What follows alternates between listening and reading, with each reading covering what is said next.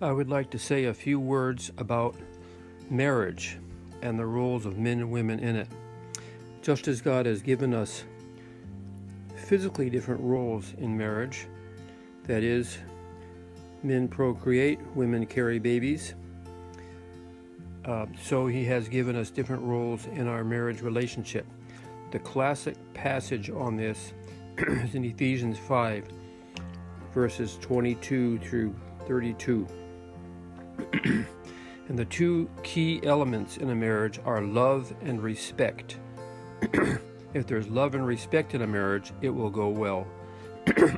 So husbands are to love their wives. It says this: "Love your wives just as Christ loved the church and gave Himself up for her to make her holy, cleansing her by the washing with water through the word, and to present Himself as a radiant church without stain or wrinkle or any other blameless, but holy and blameless.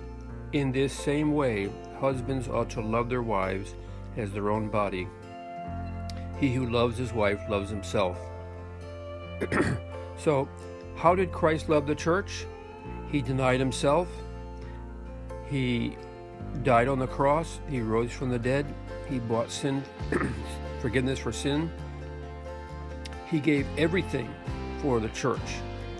And so we as husbands are to love our wives in the same way, that we are to deny ourselves. We are to think, what is the best thing for my wife? What is the best thing for my family? How can I serve her? How can I help her to grow spiritually? How can I protect her? How can I provide for her? This is not normal. Men normally think about themselves. But to truly love your wife is to think the way that Christ did.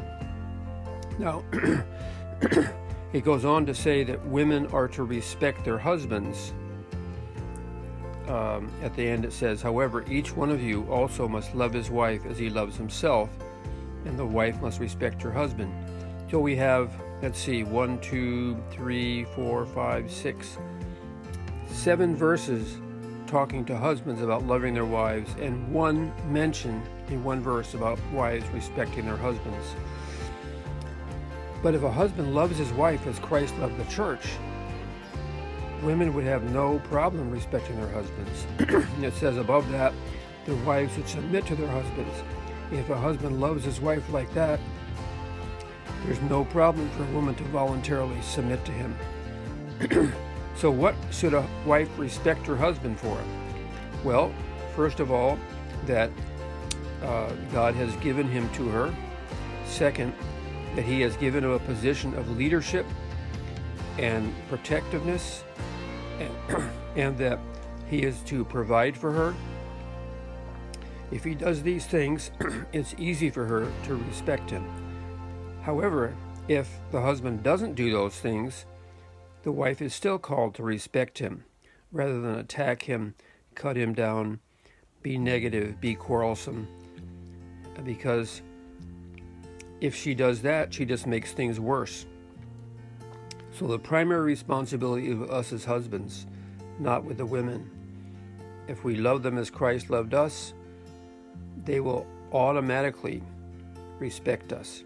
So in a marriage, if there are problems with this hierarchy of responsibilities, any problem in a marriage is at least 51% the husband's fault, because he is supposed to lead. He is supposed to be the example. He is supposed to love in a gracious, kind, self-denying way. So if there's something wrong, I need to say, okay, Lord, what am I doing that's contributing to this? Often it appears 100% the wife's fault, but she is usually reacting to something the husband has done or hasn't done. And if he does what is right and good, it can work it out.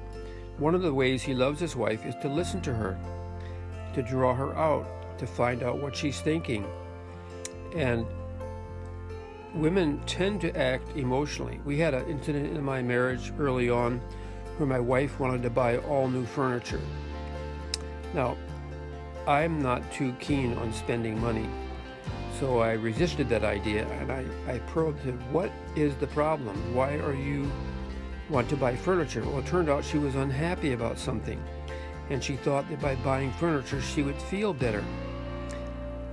But if I had just bought furniture, pretty soon she'd want a new television, a new car, a new house, because getting those things does not fill her emptiness or unhappiness. So instead we probed, we found what the problem was, what was making her unhappy, and then she didn't want new furniture anymore. We never bought new furniture because she found her happiness in the Lord. But I had to lead her there. I had to find out what the true cause was and help her with that. That's love, and she respects me because of that. So in marriage, lots of love and respect make for a great marriage, and each partner has a responsibility. So men, love your wives as Christ loved the church, and women, respect your husbands as we respect Christ.